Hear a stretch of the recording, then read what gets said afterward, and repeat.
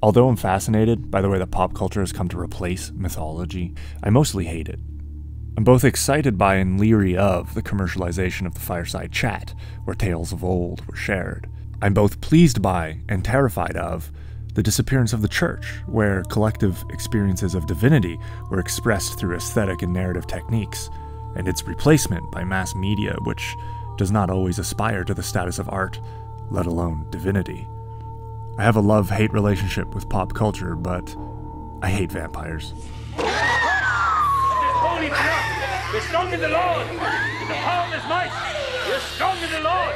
In my opinion, the trope of the vampire has been in decline ever since 1922's Nosferatu, or so I said until I played The Witcher 3: Blood and Wine, which is a brilliant piece of literature, by the way.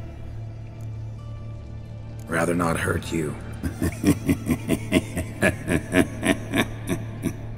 I thought the distinction sketched out in that game between higher and lower vampires, which I saw again more subtly in What We Do in the Shadows, was a fascinating one.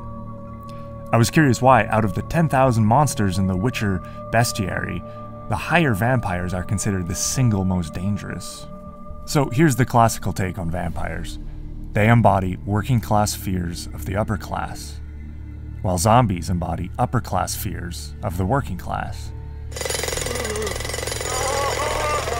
Well, if vampires represent the dangers of the upper class, then what's the difference between higher and lower vampires?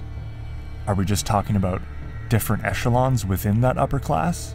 It seems that this classical class reductionist take on vampires isn't quite enough to explain this distinction. You have to think in metaphorical terms, or even in metaphysical terms. Well, here's my answer. Lower vampires are ideology, while higher vampires are ideas. Let me explain. I say ideology because ideology dies in the harsh light of awareness, just as lower vampires die in the light. The Freudian take here is that vampires are what's repressed. They're both eros and thanatos.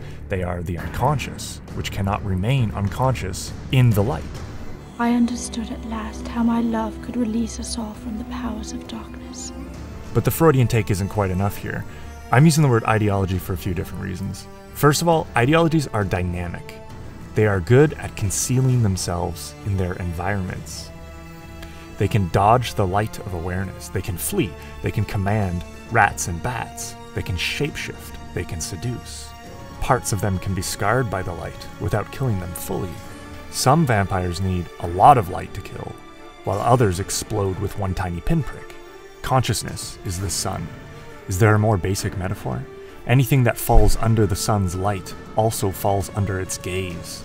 The gaze of the sun, of the Father, the one source of light. Vampires love the moon, the reflection, the false light. So the metaphysics here is theological. It's something along the lines of shadows are not the presence of darkness, but rather the absence of light.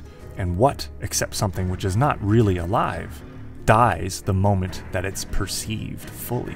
Thus there's an elegant metaphor at work here. To kill a vampire is to banish false consciousness. To kill a vampire is to serve the truth. This is why vampires are old. Hundreds, sometimes thousands of years old. Just like old ideologies get equally entrenched, they start to seem self-evident, impossible to question. They seem timeless, without origin, just the way the world works. Lower vampires are born artificially, through the act of murder, just as new ideologies are always reconstituted from older ones that came before them, often consuming emergent processes that could lead civilization into new directions. This is the capture mechanic of cultural hegemony. The model is quite simple. You take something subversive and you make it empower the status quo. I'm sure Dracula would love to make Van Helsing his thrall. But why would they do this? The answer is obvious: to remain connected to the human species of the present, of course, for young blood. But this is why the distinction between the higher and the lower vampires makes so much sense to me. All vampires are immortal in the sense that they don't die unless they're killed, and they can only be killed in a number of very specific ways, depending on which text we're looking at. But higher vampires are immortal in another sense. They are eternal. They have no birth. They're timeless. They're ideas in the Platonic sense. They're gods. To something eternal, life looks very different. An individual life is extremely petty when you have watched millions of generations come and go. To them, even lower vampires still appear mortal. He's sicked a swarm of lesser vampires on the city. I have to stop him. But I do not. Lower vampires are provisional. They're tools. You create one when you need one, when you want to pull the levers of history. But they won't last forever. I'm sure this is how the ideologies of the last 1,000 years look to, say, an interdimensional shape-shifting reptilian that eats blood. Even if they seem natural and eternal to us mortals who live under their reign, ideologies never last. But ideas do.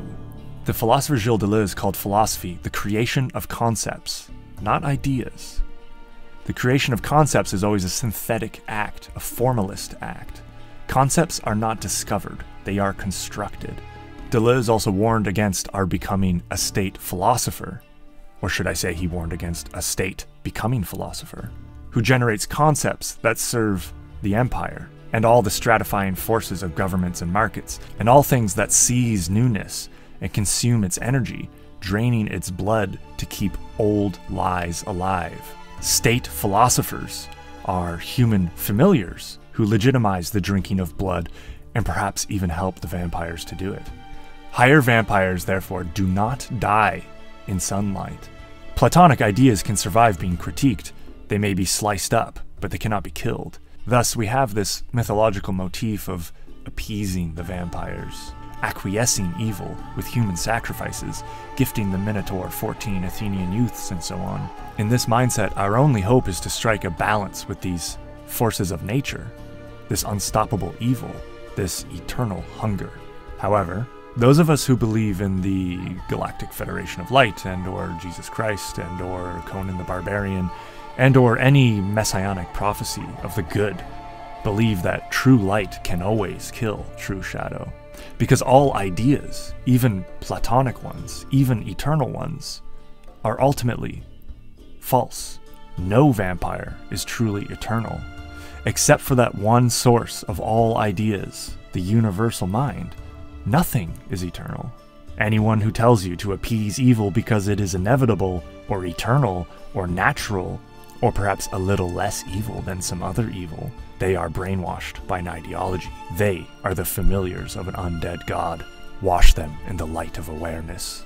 Cast them out in the name of the One, and crush them in Gwent.